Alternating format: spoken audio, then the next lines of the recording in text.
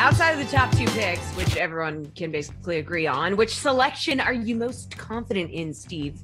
So ideally, I think Atlanta should trade out of their number 4 spot. But if they're not going to, Kyle Pitts, the tight end under Florida, makes the most sense here. And I think that's where they're going to go. I mean, look, Atlanta has so many holes that they need to fill on that team. But with that said, at pick 4, they're arguably getting one of the biggest playmakers on the board with Kyle Pitts. And look, this is a team that is in desperate need of cap space, and that's why we're hearing all those rumors about Julio Jones possibly being moved, and that's why we could see him out of town after the draft happens here. That would move Calvin Ridley into that wide receiver 1 role, and then a lot of targets open up for Pitts here. But he is such a boding frame, just a massive one that could be in the middle of the field there. It looked like they're going to keep Matt Ryan. I don't know if that's the right move, but look, at the end of the day, they need to get playmakers on that offense. So if you're going to ship Julio Jones out of town, you might as well go with one of the best ones on the board. That's why Pitts to Atlanta, I think, is the one that I feel the most confident about.